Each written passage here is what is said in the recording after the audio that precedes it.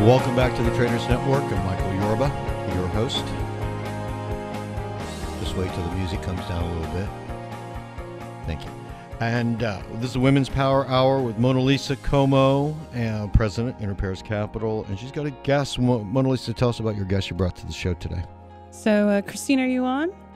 I'm here, Mona Lisa. Hey there. Good morning and welcome to the show. Today, folks, we have Christine Breck. She is the founder or co-founder and president of Texas Wall Street Woman and also co-founder of Longstone Capital Advisors. Christine is very well known on the Wall Street side for women in business. She's a great connector of people. And amongst juggling running a company, running Texas Wall Street Women with a host of folks that she's brought together, which is a really strong team, she also has her CFA charter and just about every FINRA license. Enough FINRA licenses, Christine, to get you in trouble, correct? Keep me out of trouble, Mona Lisa. That's true. Well, thank you, Christine, and welcome to the show. We're excited to hear more about you and your story. Yeah, Christine, it's Michael. You're welcome. Welcome to the show, too. Please, tell us about the women in business, but, the greatest transfer that our mankind is about to see. No pun intended. Oh, you're talking about the wealth transfer that we're in the process of right now. Yes, correct. Right. You're an expert on this. You've seen this coming for some time, correct, Christine? Well, it's interesting because when I started Texas Wall Street Women, I've been in the financial industry for some 25 years, and just following the articles, we really are going through a sea change in the industry. The Boston Consulting Group says that women now earn a combined $29 million worldwide. $3 trillion of that is in the United States. Even though men still earn more, women control 3/4 of all purchasing decisions. They control 60% of all investable assets. And here's another small fact for you. Did you know that since 1982, women have earned 9.1 million more associates, bachelor's and master's degrees than men? So with women making up 50% of the population, 51% of the population, demographically we outlive men. There's just a sea change going on in terms of what's going to happen in the financial industry. Tell us about that. Well, I think if you look, I think it was the Boston Consulting Group did another study, and they asked women how they felt about their financial institutions. And fully 78% of them said, that they were not satisfied. It was a real black eye for the industry. And I think, I've had conversations with Mona Lisa in terms of when women get control of their assets, the majority of them are actually firing their financial advisor. So what has been a very historically stable industry in terms of percent of men and women in it, this is now becoming a real issue because women say they would prefer to work with a female advisor, taking control of their assets and how they want to be serviced by those firms in terms of education, receiving information on investment choices, savings, and all that. That is going to go through a major change. So, Christine, when we talked about this, I think what was so interesting about this number is, first and foremost, is the timing. Isn't it something within the first 2 years, their financial advisors is, I think 80% of women fire within the first couple of years? So it's not correct. like That's there's it's not a long relationship. And when you've talked about it and looked into this, the main reasons that women were letting go of their current advisor, despite the length of tenure that they might have had with their husband or the family, what were you hearing were the biggest reasons? Was it a chemistry? Was it they respect, or they just wanted to do something different? Well, I think what's interesting is I think women's, from what I've read, women's approach to money doesn't necessarily fit the existing molds. So men like to talk about research, transactions, performance. Women are very interested in coaching, savings, support. Their risk tolerances can be different. One of the, let's stop right there. That I need to explore. Their risk tolerances are different. That's a big issue. Michael Well, being a trader, it's yes. interesting. Yeah. I've got a good friend of mine, and she runs a very large wealth management practice at UBS, and she deals with lots of, but couples, and I've seen this in my own relationships where my husband may want to trade some of the money, whereas I'm very focused on long-term asset allocation and leave it alone. And my friend, one of the things that she came up with was, put 5% of your assets in kind of a mad money account. And, if the husband wants to trade that money, you can. And that's a good way for, the couple to say, okay, this is the amount we're comfortable with trading and taking more risk with, versus my style, put it in long-term asset allocation and let the markets do what they do. Mm. So wait, let me jump here on this one. The one thing that I've noticed that I think that the industry, the investment industry, really is completely behind the curve, as a matter of fact, they're in the grave on, is the level of education that we give to women on how to actually be more sophisticated with their own money, how to hedge. Because if risk adverse is a big deal with women, more so than men, like the profile that you put out, that men are more, they need the mad money. They want to go for the 15-1, swing for the fences. But the women are more concerned, and rightfully so. Where is it going to be there when we look back? There's been a real pothole, if you will, in the industry for not educating women on how to use the sophisticated hedging techniques so they can actually save the money in what we could be in a 2-year pullback, and so letting it ride without using these hedge fund concepts and educating them, I think is a real problem with the industry, and it's male dominated, so I could see that there would be a problem on that side. But I just want to throw that 2 cents out there. I think that is a lacking part for women. Well, and I think Michael, you hit on the right word. The word is education. Because obviously I'm a CFA charter holder, and when I talk about an asset allocation, I would include hedged assets in that asset allocation. I just because of what I do all day, I don't feel the need to add, trading a portfolio onto what I do. But I think the key is, and I think this, we are moving from a defined benefit pension society into defined contribution society. And I think the key to that for everybody is education. And I think you're absolutely right. I think the financial industry needs to do a better job in terms of that education. I've had a 401k at my last employer, and we got a little pamphlet, and that was it. And if I'm a car mechanic or a brain surgeon or somebody else, and they say, here's your pamphlet, there's investing. This is something I've been studying for 25 years, and investing is, I like investing as an art, is that the concepts are very simple. Becoming Warren Buffett is really difficult. So, I could hand anybody a canvas and paint, and you could paint, but to become a great artist is a different thing.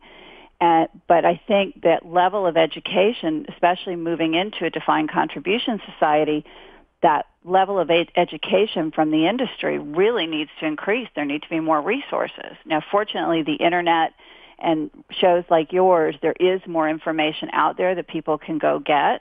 But as an industry, I think we need to do a better job in terms of communicating it, especially because men and women do learn differently. And so it's, how do we put that information out there and do a good job to reach the entire audience, just not 49% of the audience? So following up on that, Christine, what do you think are the biggest misconceptions for women investors? You mentioned how their strategies tend to be focused on growth and maybe savings. Is it because of a perceived misconception on what they have to do with their money in order to invest it? I think all the women I know, and I know some fabulous women investors, some of those, I know successful investors of both genders. And I think one of the key things is making investing accessible, that this is not something that is hard. The concepts are not hard to understand. The practice of it, like anything else, requires application. But just making it accessible that anybody that applies themselves applies themselves to this can learn it. And then I think the other half of it is finding a trusted advisor. So if this isn't going to be your full-time job, having people who are willing to spend the time educating their clients. Christine, I hate to interrupt you. We got to go to a break. Hold that thought. We'll cover it on the other side of the break, okay? Thank you. You're welcome. We'll be right back with Christine Breck, Managing Partner, Lone Star Capital, LongstoneCA.com. And special thanks to Monk Media and 1-800-Public Relations for all their PR and media support. We'll be right back after this with a lot more with Mona Lisa and Christine. Welcome back to the Traders Network. I'm Michael Yorba, your host. Thanks for joining us. We're broadcasting to you live from the Dallas KFXR 1190 AM Clear Channel Studios, streaming on the iHeart app and yorbamedia.com. This is the Women's Power Hour with Mona Lisa Como and her guest, Christine Breck. Christine, thanks for coming back with us. Before we left on the break, we were just talking about some of the misconceptions for women investors, since there's quite a bit of transformation of wealth to women. And you were just talking about the trusted advisor being a part of that education process. Could you continue with that? Well, I mean, that really is the whole thing in finance. I mean, we are an industry that is based on trust. And I think serving your clients is understanding your clients, understanding how they think, how they approach things, and meeting their needs. And that's where trust gets built. So do you think, Christine, kind of continuing on that theme we talked earlier in the first segment about just in general, women having the transformation of wealth, but also firing their trusted advisor, so to speak, within, the first 2 years, about 80% of them, from what we've seen on the statistics, do fire their trusted advisor. But at the same token, something that you care deeply about as well, there's not a lot of women in the financial services industry. It's getting better, but definitely not to the percentages to take care of all of the women investors. Could you give our listeners kind of an understanding of the demographics of women in Wall Street and where you see we can move the dial there? Well, I think it's interesting you say that, because I think, the perception is that there are not a lot of women in finance. Women are over 50% of all the employees in banking. Personal financial advisors, that number is 25.7%.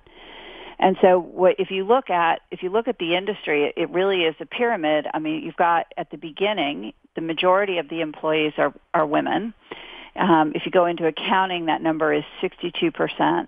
It's what happens as you start to move up the food chain, and certainly, personal financial advisor is not an entry-level position.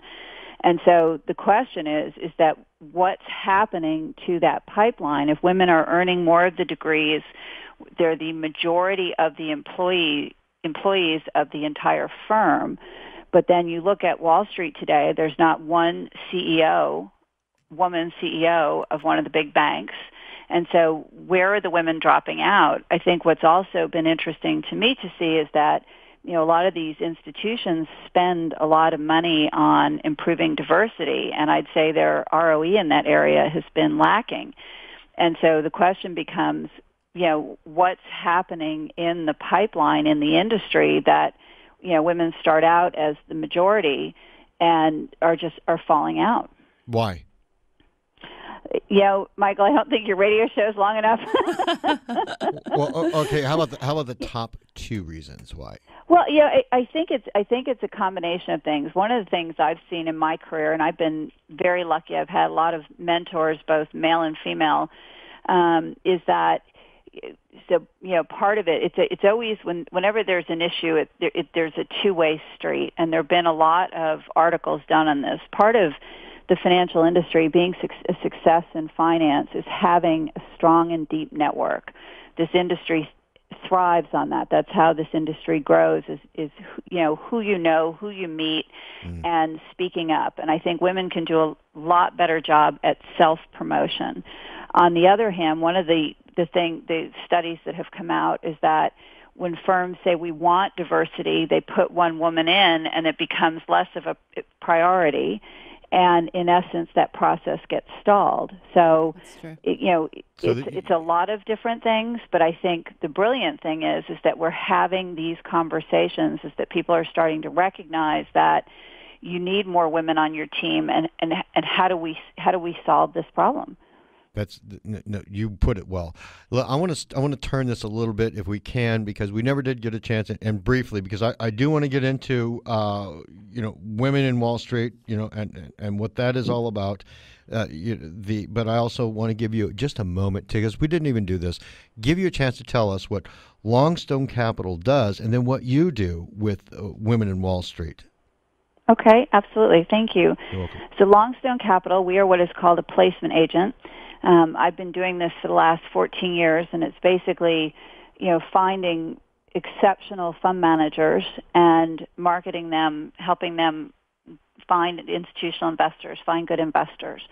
I'm actually working with a reinsurance-based fund right now. We were lucky enough to have Berkshire Hathaway come in as a January 1st investor. So this has been one of my most fun projects I've had for quite a long time. In terms of Texas Wall Street Women, I actually moved to Texas about 9 years ago. And what was happening, I was meeting different women in the industry, and I realized none of them knew each other.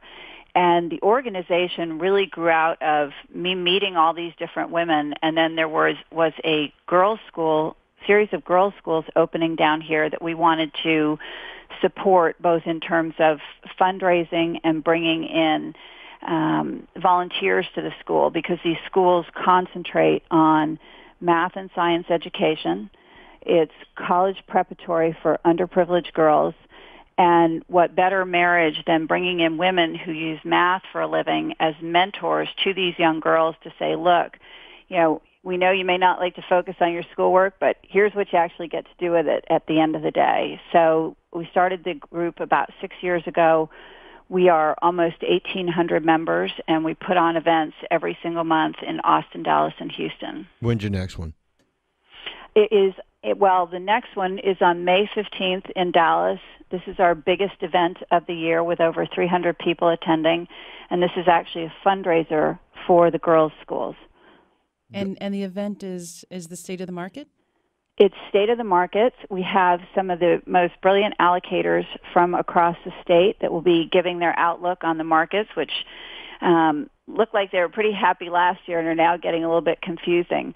So we've got Rhonda Smith from Houston Municipal Retirement System, Lori Daughter from Transwestern, Judy Morrill from a $26 billion wealth management firm in New York, Tom Tull, who runs the Employees Retirement System, and then we've got Claire Farley from KKR and Kristen Colvin from MFS talking about the 401k market. That's an impressive lineup. And so, Christine, if folks want to learn more about Texas Wall Street Women, where best to find out that information? Our site is www.txwsw.com, or just Google Texas Wall Street Women. You'll find us. And for Longstone Capital Advisors? It's www.longstoneca.com. Tell us about the milestones you want to cover or you want to accomplish with Texas Wall Street Women going forward. Well, it's interesting. When we started, we thought we'd be happy with about 300 members, so we're a little overwhelmed as it is. But I think really what it is, it's a forum to support women in their careers. So we do the networking. We have relationships with a lot of the universities across Texas to give women who are in their graduate and undergraduate years exposure to different areas in the industry, and then really supporting these schools across Texas for the underserved girls. I always joke, until last year, the organization was run by all volunteers.